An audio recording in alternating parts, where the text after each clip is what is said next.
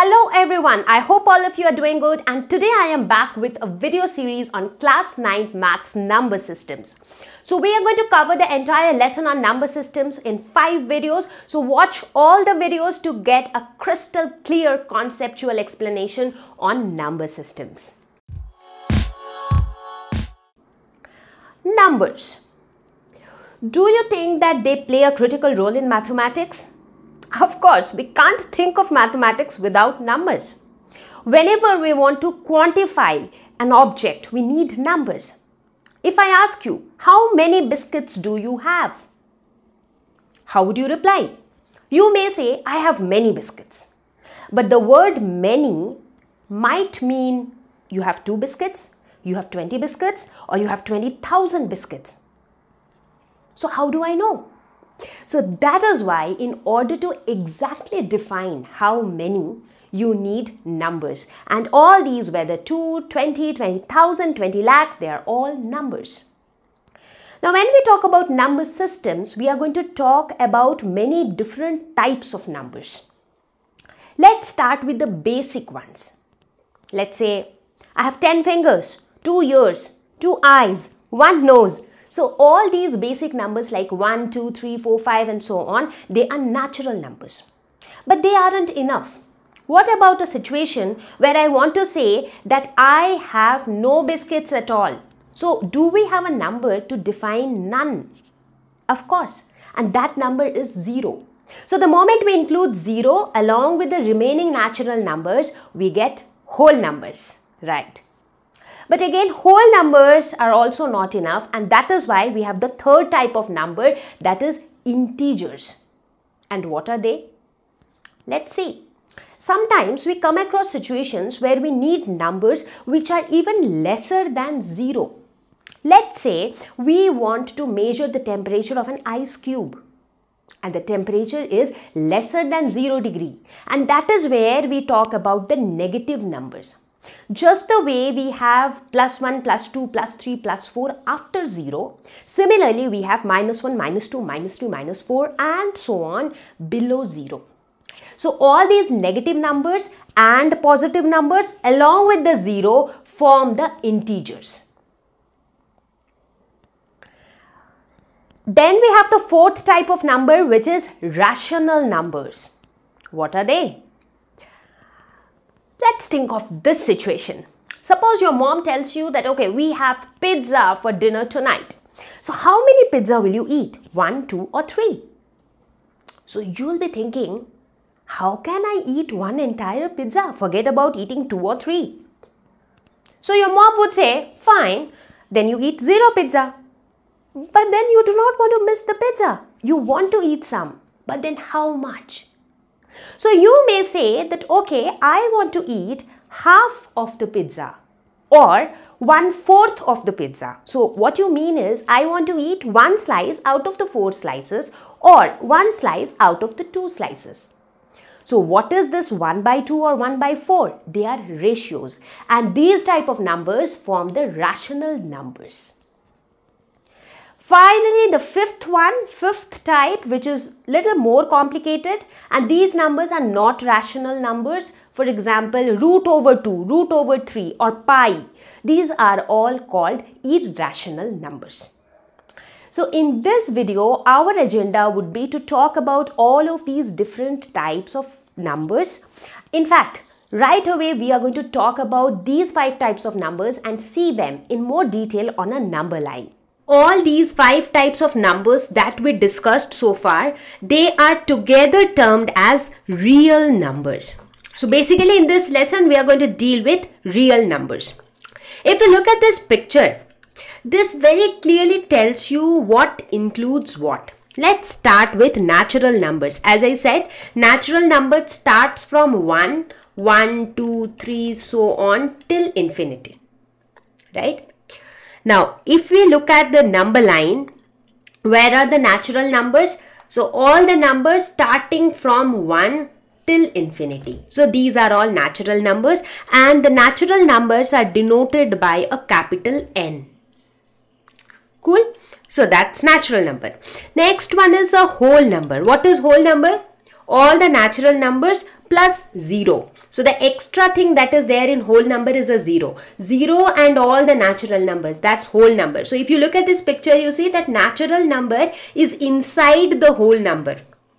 That means all natural numbers are also whole numbers, but all whole numbers are not natural numbers. So if you look at the number line, so the whole numbers would start from 0. So all the numbers starting from 0 till infinity. So that's whole number. Third one is integers. So integers, all the natural numbers, all the whole numbers, and also the negative numbers. So basically in integers, we have all the negative numbers like -1, -2, -3 and so on, plus 0, plus all the positive numbers. So that's integer. So where are they on the number line? All these numbers that you see here, whether the negative number or the 0 or the positive numbers, they are all integers. The fourth one is rational numbers. Okay, meanwhile, I forgot to tell you how do we denote them. So whole numbers denoted by a capital W, integers denoted by a capital Z. Surprised? Why not I and why Z? Well, so this Z is derived from a German word called Zählen, which means to count. So the numbers are all about counting, right? So from there it got this letter Z, and therefore integers are denoted by Z. Let's move on to the next one, that is rational numbers. And what are rational numbers? The ratios. 1 by 2, 2 by 3, 3 by 4, they are all rational numbers, right?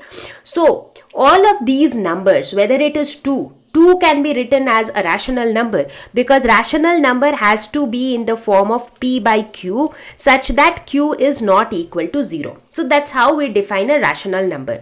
So any of these numbers that we have discussed so far can be written as a rational number. For example, if I talk about 3, so 3 can be written as 3 by 1, which is in the form of P by Q, Q not equal to 0. If I talk about -3 can be written as a rational number, -3 by 1. If I talk about 0 can be written as rational number, that is 0 by 1, right? So all of these numbers, natural number, whole number, integers, they are all rational numbers. And where do we find them on the number line? So rational numbers, so these integers that we see, they are all rational numbers, but in between any two of these integers, there exists many rational numbers. Moving on to the fifth type, that okay, how do we denote rational number? By a capital Q. Why Q? So rational, the word rational is derived from ratio, right? And Q is derived from the word quotient, right? Because when we talk about ratio, we are basically trying to divide two numbers, and that is where we get a quotient. So that's why Q. Irrational numbers, all those numbers which cannot be represented in the form of P by Q. And where do we see them on the number line? Because irrational numbers are numbers like √2, √3, √5, pi. So we really do not see them directly on the number line, but yes, they do exist on the number line, and we will learn how do we point out an irrational number on the number line. So we will learn about that a little later. Please remember that there are infinite number of rational numbers between any two rational number. Surprising? Yes, but that's true. You just think in your mind about any two numbers. Let's say if you talk about say 1 and 2, you will have plenty of rational numbers between them. For example, 3 by 2 would lie, which is actually 1.5, would lie somewhere between 1 and 2. And you have so many numbers like that lying between 1 and 2. Are you curious to know that how do we find out numbers lying between two rational numbers? Let's understand that. Let's try to find out 5 rational numbers between 1 and 2. Okay, so we have to find between these two numbers, that is 1 and 2. So 1 can be written as 1 by 1, 2 can be written as 2 by 1, correct? Now, how do we find out these numbers? Now, just now I told you that there exists infinite number of rational numbers between any two numbers. So with that logic, there exists infinite number of rational numbers between 1 and 2. So I will show you how, okay? So let's do one thing. Let us multiply both the numerator and the denominator by 10. right? So overall value remains the same, because if I multiply the denominator as well as the numerator by 10, so overall value is going to be the same.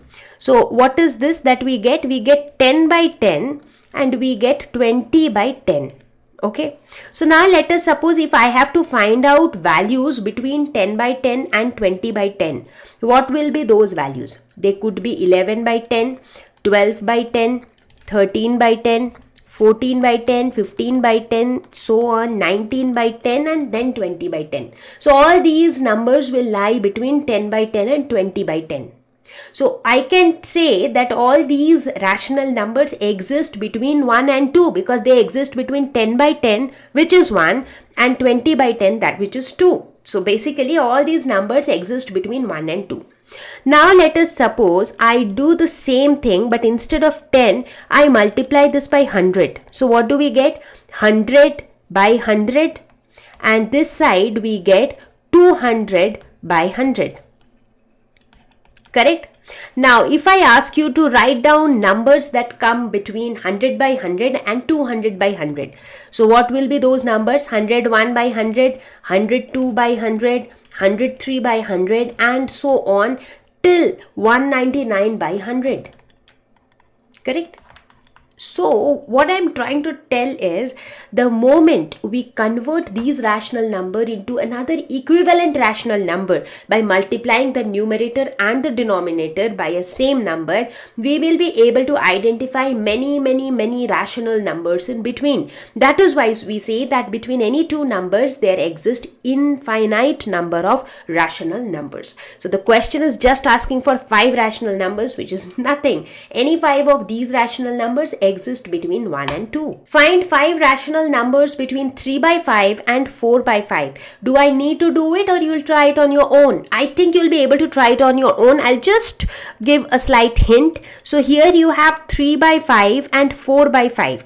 So in first option you can multiply both the numerator and denominator by 10. So it becomes 30 by 50. This becomes 40 by 50. Therefore the numbers in between are 31 by 50, 32 by 50, 33 by 50, so on till 39 by 50. You can also multiply it by 100. So it becomes 300 by 500, and this becomes 400 by 500. So overall it becomes 301 by 500, 302 by 500. So these are the numbers in between. Now you may ask, why is it necessary to multiply by 10? It is not at all necessary. If you want, you can multiply the numerator and denominator by 9. That's also fine. But then in that case, you will actually, your calculations will become difficult. Here it's like you're multiplying by 10. So 10 into 3 is 30. 10 into 5 is 50. But the moment you multiply it by 9 or 17, what happens is your calculation becomes more difficult. So since we already know that in between these two numbers there exist infinite numbers, and we anyways just need to find any 5 numbers. So let's go by the easiest route. So in this fashion, I think you will be able to identify 5 rational numbers. So based on our understanding of the different types of numbers, let's try a few true or false. Every integer is a rational number. Now, if you understand this clearly and if you have this picture in your mind, this will help you to answer all of these kind of logical questions. Where are integers? The green one is integer. Every integer is a rational number. Yes, because you can see all integers are contained within the rational number. So this is true. Every rational number is an integer. Is that true? No, because rational numbers, all rational numbers are not integer. There are many rational numbers which are not integers. Correct? For example, you talk about any integer, -3, -5, -27, they are all rational numbers. But you talk about any rational number, for example, if I talk about, say, -2 by 3, that is not an integer. So this is false. Every natural number is a whole number. That is true, because you can see that all the natural number are contained within the whole number. So this is true. Every rational number is a whole number. That is absolutely false, because you can see that whole number is contained inside rational number. That means all whole numbers are rational numbers, but all rational numbers are not whole numbers. every real number is an irrational number. That's not possible because all of these numbers are real numbers. So a real number can either be an irrational number or a rational number, right? So this is false. So every point on number line is root m, where m is a natural number. So is that correct? Okay, so with that, even if I assume that this is correct, that actually means that on the number line, we will only have numbers like root 1, root 2, root 3, root 4 and so on. Right? But is that true?